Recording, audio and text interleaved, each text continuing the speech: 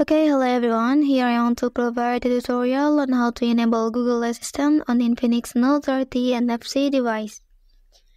To activate Google Assistant on this device is very easy.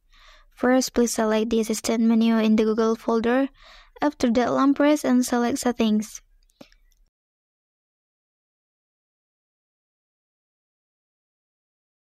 And then please select this option and activate it like this.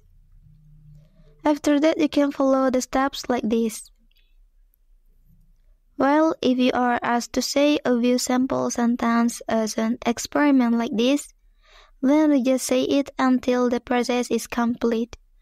And after everything is done, the Google Assistant feature on your device is also active.